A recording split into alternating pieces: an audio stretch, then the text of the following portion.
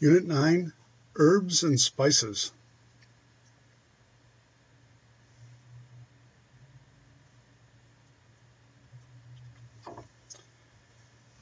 Research suggests that the original use of spices wasn't to enhance the flavor of food, but rather to inhibit foodborne bacteria, especially in warmer climates.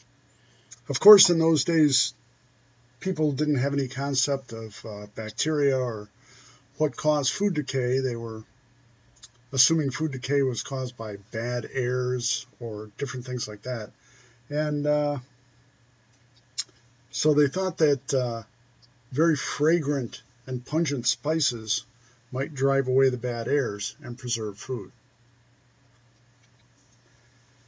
The Europeans began exploring the world heavily right after Christopher Columbus's voyage in 1492. So the 1500s and 1600s were an age of exploration for Europe.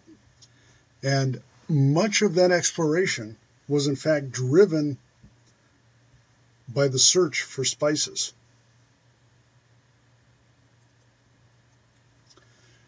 During the 16th century, or the 1500s, Portugal virtually controlled the spice trade between the Far East and Europe. They controlled the spice routes by sea.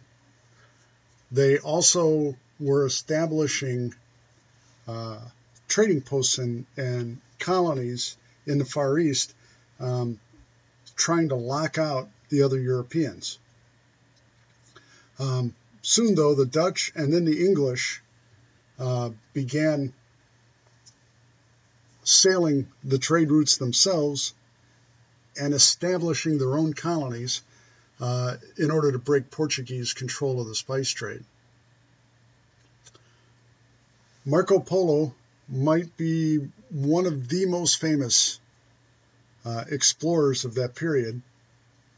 He spent 25 years traveling in the Orient and later published his memoirs describing the enormous wealth of spices along the spice route, India, China, and Java.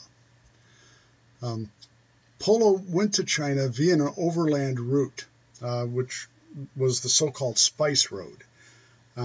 But for his return trip to Italy, the Chinese emperor supplied him with ships.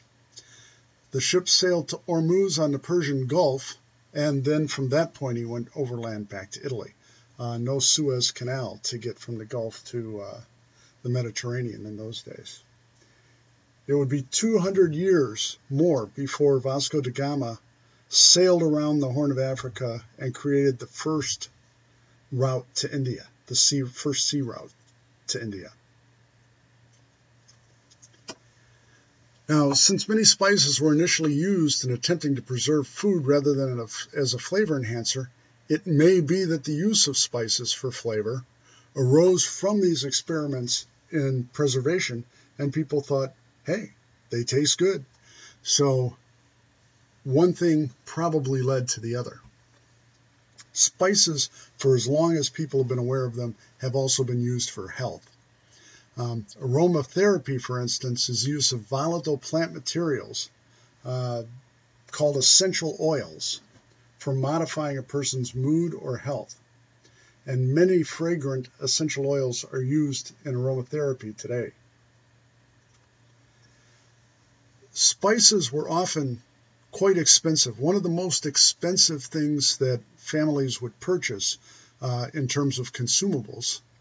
And elaborate storage devices and units were devised for keeping spices, often as a way to flaunt the wealth of the person having the spices.